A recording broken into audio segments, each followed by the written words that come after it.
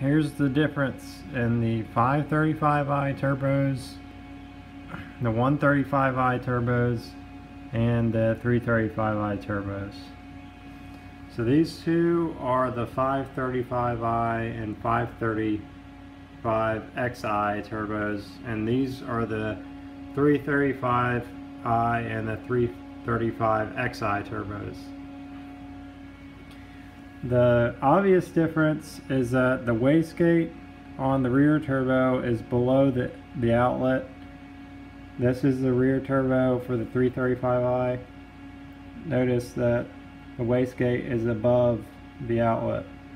The wastegate's different, the wastegate's different, the compressor housing's different, the way it comes out is a little bit different. So the parts that are not interchangeable is the compressor housing and the wastegate actuator. Other than that, it looks to me like it's all the same. For the front turbos, they look identical, but I don't know if there are any differences. Based on appearance, it looks the same to me. This one's the front turbo for the 5 series. This one is the front turbo for the 3 series. Now for the 1 series, based on what I was told, they're the same as this 5 series. But take that for a grain of salt, because that's just what somebody told me.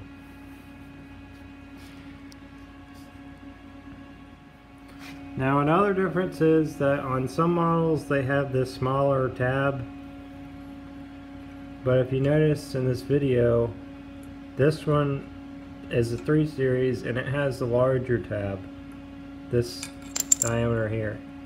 As long as you have this connecting piece, it doesn't matter which one you have, but I include these in my flapper kit so that you don't have an issue with not having all the parts.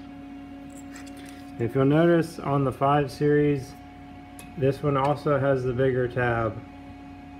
Usually I see the 5 series have this like all the time, but I haven't really seen that many of these, maybe a couple sets. So there may be some versions that have this tab, but I'm not really sure. The 3 series, I actually see a lot of them that have this one, but I rarely see it with this one. So there are a few more models that I didn't cover, and the reason why is because I haven't seen those turbos yet. The one that I'm talking about is there's one that's on the Z4, and there's one on the X6 and maybe the X5 or something. There's just some random models that had the N54 engine. If you know the difference in those, leave me a comment so that you can educate other people to know if they have the turbos like the 5 series or like the 3 series, or if they're just completely different.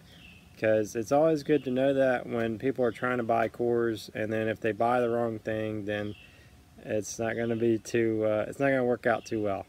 So yeah, thanks for watching this video, and if you thought it was helpful, just leave me a thumbs up.